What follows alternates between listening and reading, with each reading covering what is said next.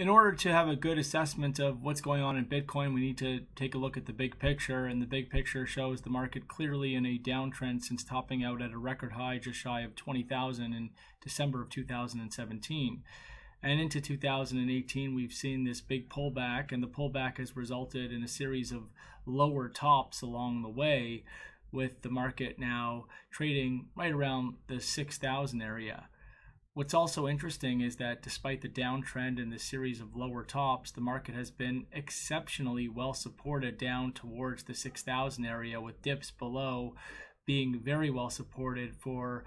sizable bounces. Now again, these bounces are resulting in lower tops, and ultimately this has taken form of a triangle, with the market seeing a contraction in range throughout 2018 that has the market now trading back towards the apex of the triangle. This means that we should expect a break in volatility, a surge in volatility, and given the downtrend, that is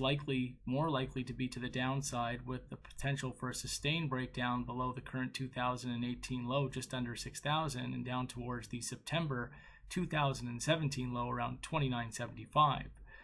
If we do see the market decide that it wants to see that volatility surge to the top side, we believe that the market will need to take out 8,500, that July lower top, to encourage the bullish prospect.